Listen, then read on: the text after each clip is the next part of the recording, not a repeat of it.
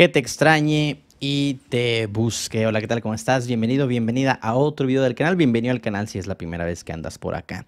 Cuando una relación termina, cuando están dejando de tener interés en nosotros, lo más que queremos es que no siga esa dinámica de desinterés. No queremos parar, por así decirlo, la hemorragia del desinterés. Queremos ponerle un alto a que ya no sigas teniendo más desinterés, porque esto es muy desesperante, es muy doloroso, es muy triste, por decirlo de alguna forma, el ver cómo esa persona se está alejando día con día, cómo esa persona es cada vez más y más indiferente, cómo es cada vez más y más cortante. Le buscamos conversación, le buscamos plática, le sacamos planes a lo mejor y nos cancela o nos dice que no puede, o le mandamos algo y nos contesta cortantes.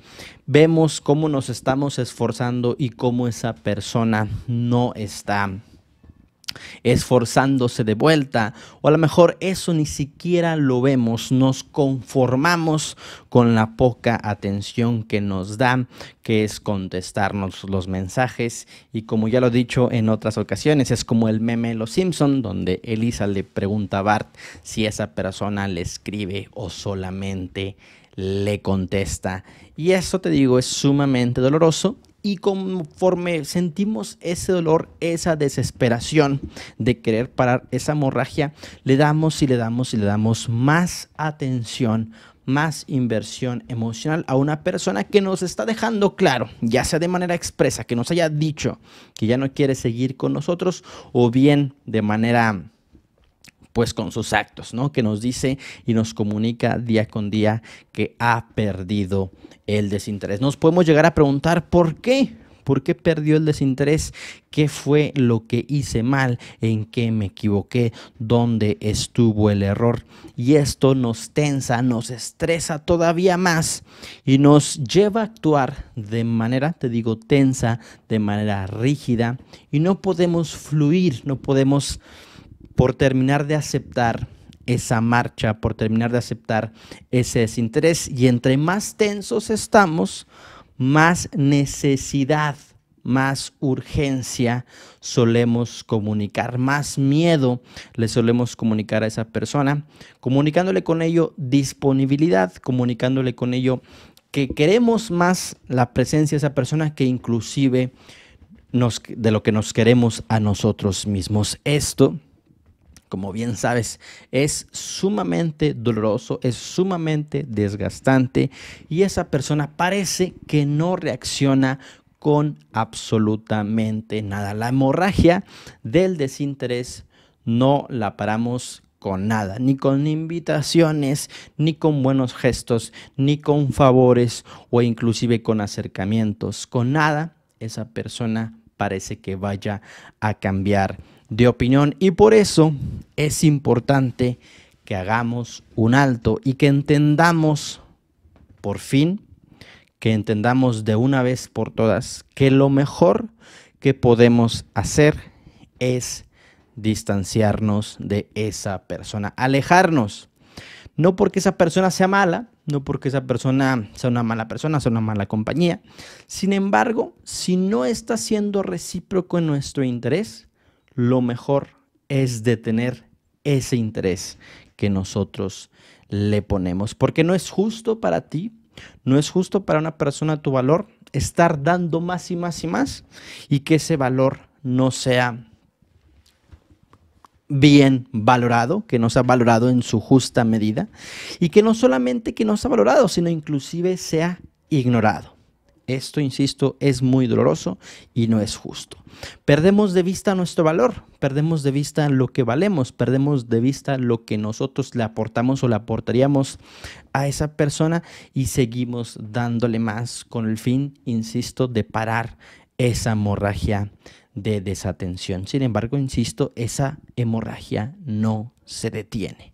Por lo tanto, tenemos que ponernos a pensar si una persona a tu valor merece esa dinámica, si una persona a tu valor merece ese trato, si una persona de tu valor debe estar actuando de esta forma. Y yo sé que en tu situación es muy difícil de verlo, pero tú ponte a pensar que esto es un ejercicio que ya hemos visto en otros videos. Tú ponte a pensar, ¿qué le dirías a un amigo, a una amiga, a un ser cercano, a un hermano que está cayendo en tu dinámica, que está en tu posición?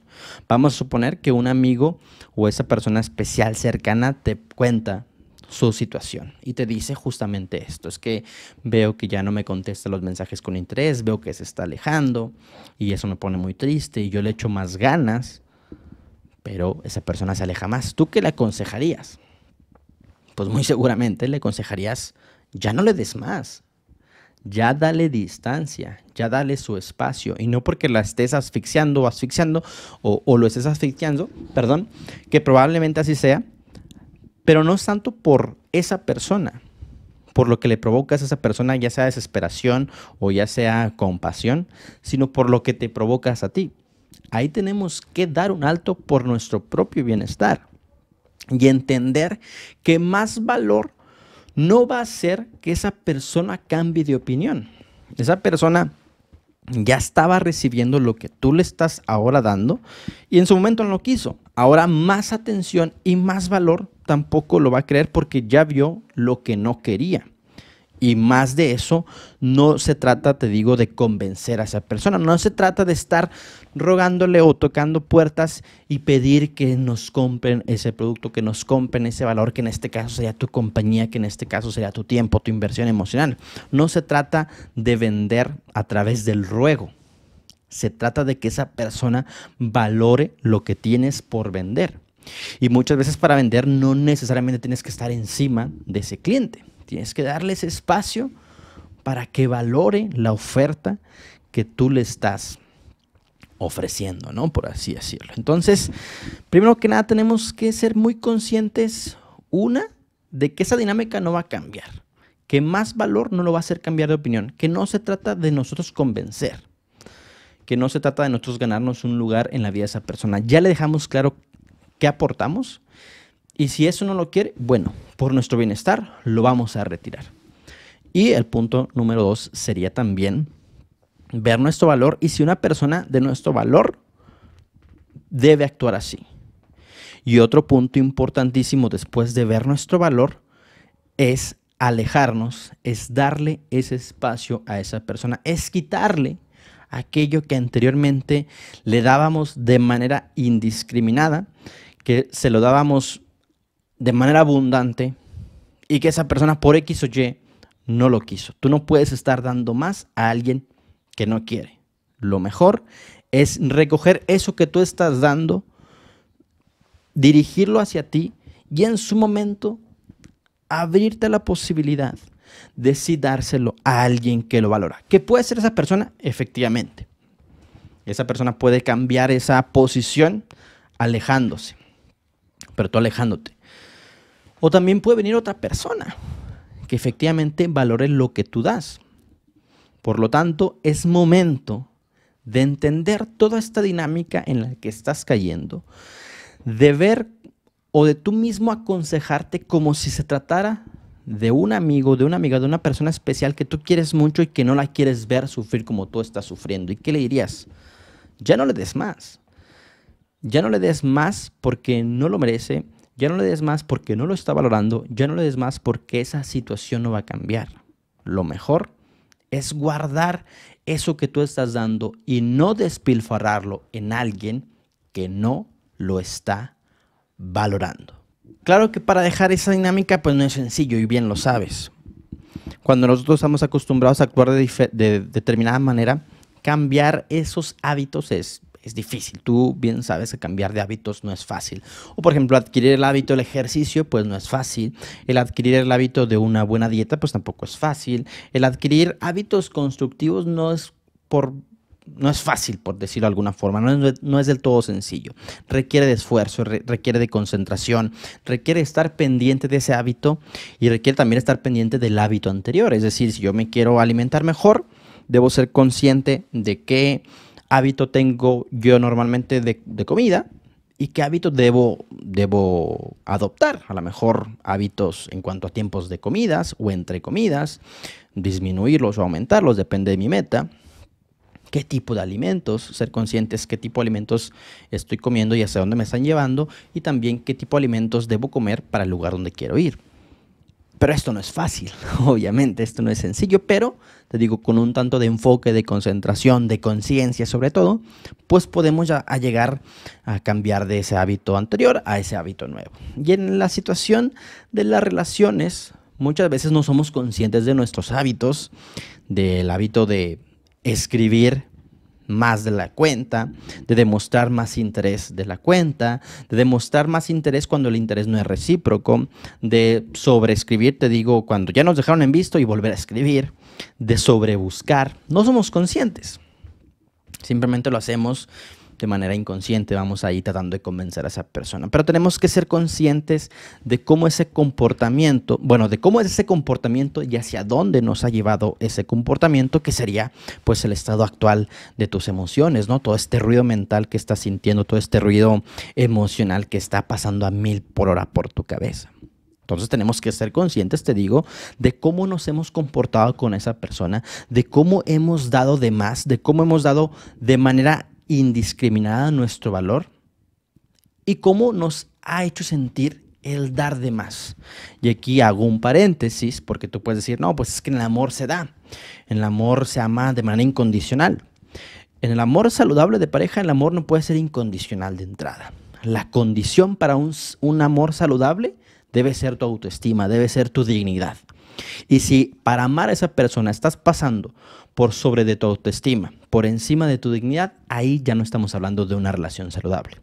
Entonces, si yo estoy dando y estoy atentando contra mi dignidad, ahí tengo que ver que lo estoy haciendo. Y por más doloroso que esto sea, porque muchas veces nos cuesta ver nuestro error, pues verlo y ver también hacia dónde me está llevando, ¿no? Y sobre todo, también ver cómo eso ha ido alejando a esa persona, porque también a nosotros, de manera consciente o inconsciente, nos gusta estar con personas que se amen, por decirlo de alguna forma, ¿no? Entonces, si esa persona ve que es más tu cariño o tus ganas de estar con él o con ella que tu propio amor propio, que tu propia autoestima, pues ahí el respeto de esa persona no lo estamos teniendo y debemos ser, te digo, yo sé que esto puede ser difícil y doloroso de escuchar, pero debemos ser conscientes, ¿no? Que cuando priorizamos las ganas de estar con esa persona, cuando priorizamos a lo mejor la intimidad sexual con esa persona antes que nuestro amor propio, pues ahí no nos estamos respetando del todo y ese mensaje le está llegando a esa persona de que no te estás respetando. Y lo peor de todo esto es que también ese mensaje te llega a ti, que no tienes del todo autocontrol y que prefieres esa presencia antes que tu bienestar. Entonces te digo, tenemos que poner un alto y alejarnos. Tenemos que ser conscientes de la dinámica que estamos teniendo y la dinámica que vamos a adoptar. ¿Y qué dinámica vamos a adoptar? Ya vimos cómo nos estamos comportando, hacia dónde nos está llevando ese comportamiento. Ahora veamos qué cambios vamos a hacer. Si antes estaba además de presente, pues ahora voy a estar ausente. Si antes me preocupaba el miedo a perder a esa persona, ahora voy a ser consciente de ese miedo, pero no voy a dejar que ese miedo tome decisiones por mí. Si antes tenía muchas ganas de tener intimidad con esa persona y eso me llevaba a ceder o a buscar, ahora voy a ser consciente de esas ganas, pero también voy a ser consciente de cómo no debo dejar que esas ganas tomen decisiones por mí, sino que debo privilegiar mi amor propio, mi dignidad. Entonces, veo mi anterior comportamiento y veo por el cual lo voy a sustituir, ese nuevo hábito. Y ahí es cuando me permito alejarme. Ahí es cuando me puedo mantener en esa distancia. Y ahí es cuando me puedo mantener alejado de esa persona. ¿Y adivina qué? Ahí es cuando esa persona nota tu ausencia. Es cuando esa persona nota que ya no estás ahí. Nota que a pesar de que tienes ganas de estar, de convivir, te digo, hasta de intimidad, ahora has privilegiado tu autoestima. Ahora has privilegiado tu dignidad. Cuando dejas de recibir algo es cuando notas esa ausencia. Como dicen, no sabemos lo que tenemos hasta que lo perdemos. ¿Cómo yo me voy a dar cuenta de que no puedo respirar si estoy respirando siempre? Cuando, como dicen el tema de la salud no la valoramos hasta que la perdemos. Ya sea que estemos en el hospital, ya sea que estemos o suframos una lesión, No valoramos el funcionamiento de un brazo, de una pierna, hasta que dejamos de tener ese funcionamiento. Entonces, para que esa persona también valore, extrañe, debe dejar de tener ese algo que tú le aportas. El pensar lo contrario de que le tienes que convencer para que esté contigo, por lo general no funciona, y por lo general si funciona, funciona por compasión, prolongando simplemente la ruptura. Es decir, que esa ruptura se va a presentar después. Y el sufrimiento que estás sintiendo en este momento, después se va a presentar. ¿Por qué? Porque nada más lograste convencer a esa persona por compasión. Pero si tú quieres que alguien valore lo que tú le aportas, se lo debes quitar. Yo sé que es paradójico, pero es también lógico. ¿Cómo voy a extrañar algo si lo sigo teniendo? Se extraña algo en la distancia, se extraña algo cuando no se tiene. Y te digo, cuando tú tienes esa capacidad de alejarte por tu amor propio, por tu dignidad, ahí es cuando esa persona realmente siente el rigor de tu ausencia. Realmente ahí es cuando esa persona extraña, cuando deja de tener aquello que anteriormente tenía. ¿Esto va a generar búsquedas? Es muy probable. Búsquedas posteriores a una reflexión seria, no lo sabemos. No controlamos la cabeza de esa persona. Por eso, nosotros al concentrarnos en nuestro amor propio, en nuestra dignidad, en nuestro valor, también sabremos decidir si contestamos o no esas búsquedas, si queremos regresar con esos tanteos o si queremos exigirle que se involucre más en la relación antes que un simple tanteo. Si te gustó el video, te invito a que te suscribas y nada, nos vemos en el siguiente video. Hasta luego, un abrazo, chao, chao.